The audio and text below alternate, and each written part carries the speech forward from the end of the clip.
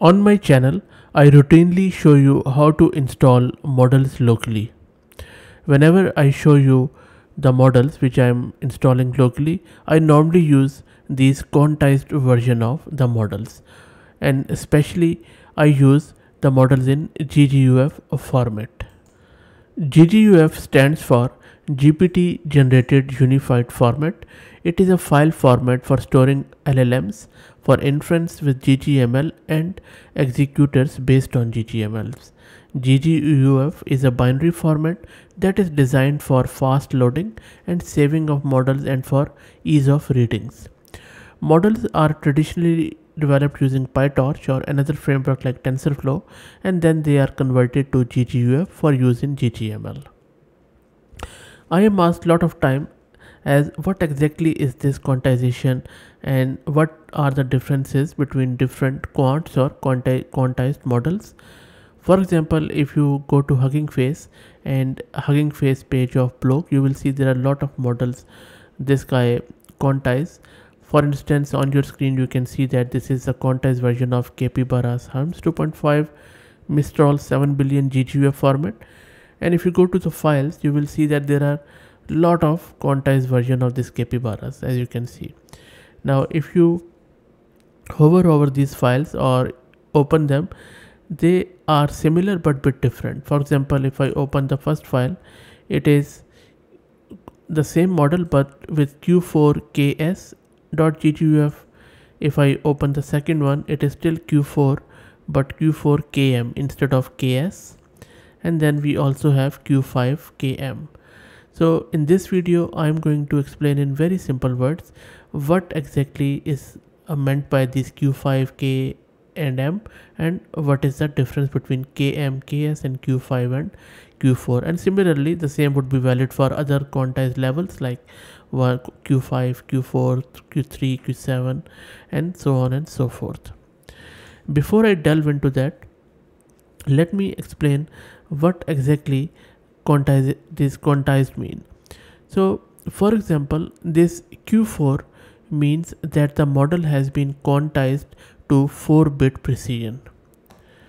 So quantization is a process used to reduce the model size and computational requirement by decreasing the precision of the model's weight from floating point to lower bit integers.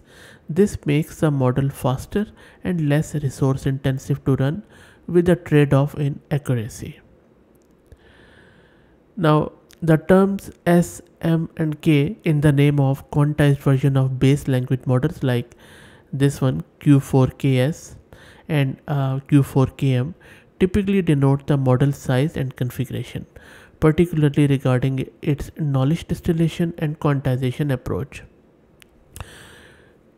For instance, in this one, K stands for knowledge, suggesting that the model has undergone a process of knowledge distillation.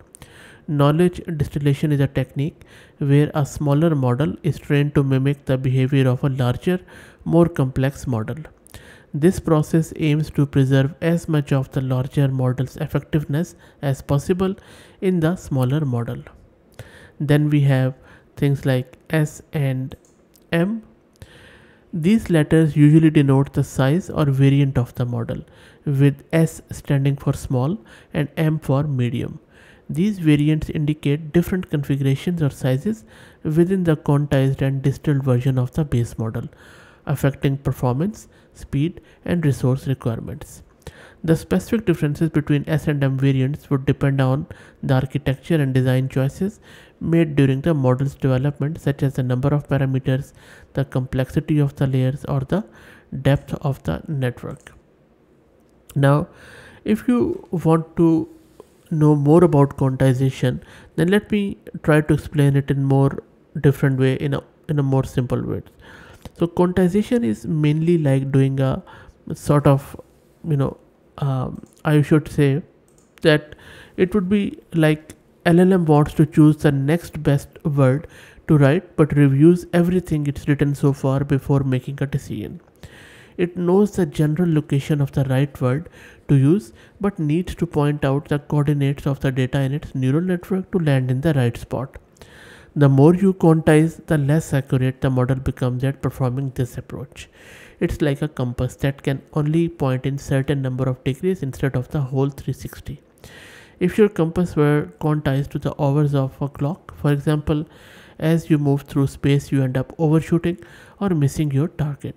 An LLM outputs a wrong word and has to deal with it and carry on, further exacerbating the issue.